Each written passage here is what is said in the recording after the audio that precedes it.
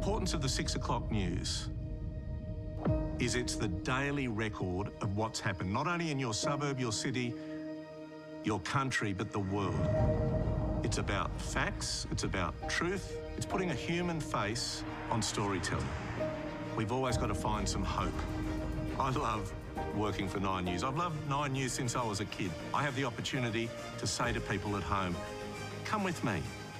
For the next hour, we're going to deliver you the daily record of what went on in your world. Peter Overton returns Sunday on 9 News.